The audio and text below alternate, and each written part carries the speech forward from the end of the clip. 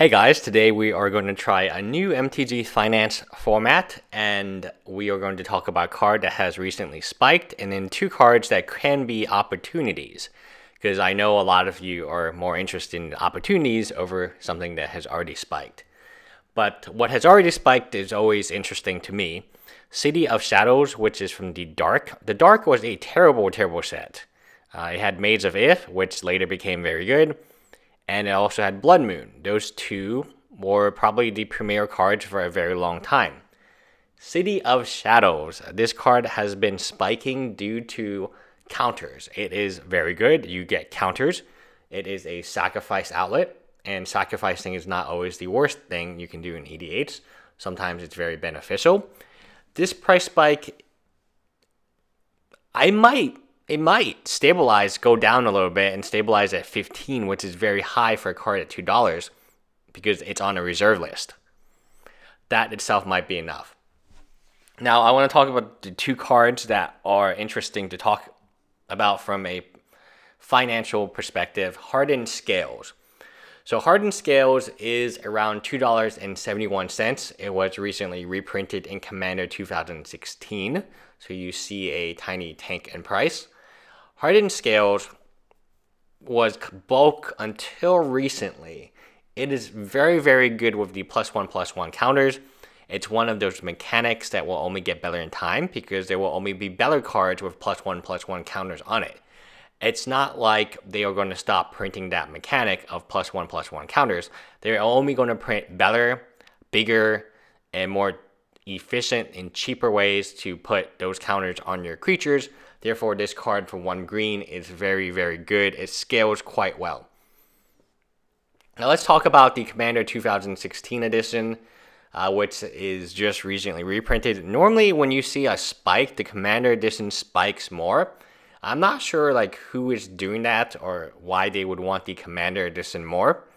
But when you look at the regular card and you look at the Commander card, if something is going to spike, it will be the Commander version of that card, typically speaking.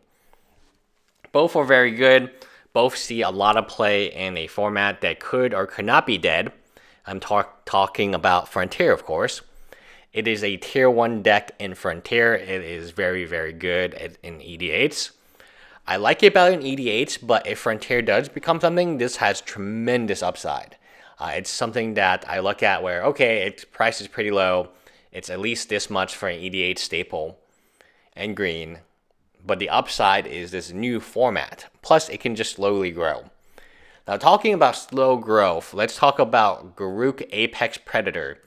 This might be the first time anyone's really mentioned him in a long time. You might be like, wow, why are we looking at this? First of all, I will throw this out. M15 boxes are very cheap and plentiful. It's not hard to pick up one for under $80 online. So that will tank its price. That will make sure the price doesn't go up too much. But there's nothing else good in the set worth any money.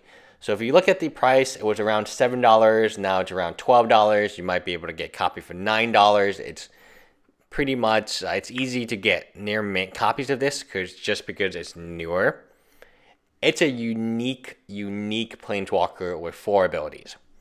For EDH, where there's plenty of Planeswalkers running around, plussing 1 to destroy a Planeswalker is pretty OP.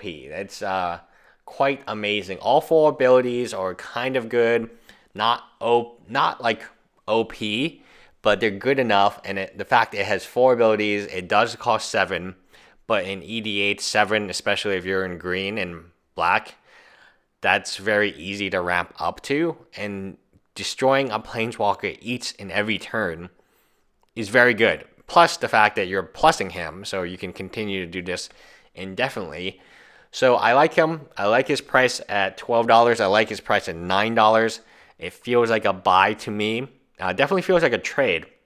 And if you're trading for these, your trade partner will be like, okay, cool, I can finally get rid of him. This card has been sitting in trade binders for a long time without any real demand.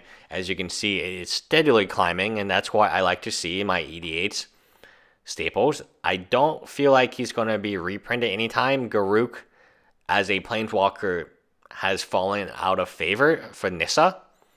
We see Nissa everywhere. She was on the posters of Kaladesh, which didn't really make sense because that was kind of Chandra. But anyway, she was in the posters of Kaladesh. She is in the art books. She's being promoted heavily. And then this Garruk dude is nowhere near.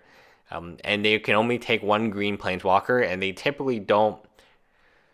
I mean, when you look at the 5 planeswalkers, it would be Jason Blue, Chandra in red, Lily in black, Gideon in white, and maybe a Johnny as a multicolored dude.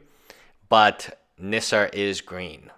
She is green. Garruk is no longer green. They cycled him out.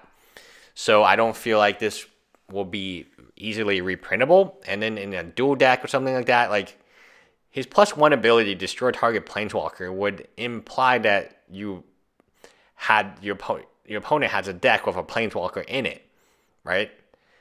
Anyways, that's it, guys. Leave me a comment below if you think these speculations make sense or you don't like them. If you do love them, why do you love them? If you don't like them, why don't you like them? And City of Shadows, try to find those in your bulk bin because I probably have a few in the dark. Anyway, bye, guys.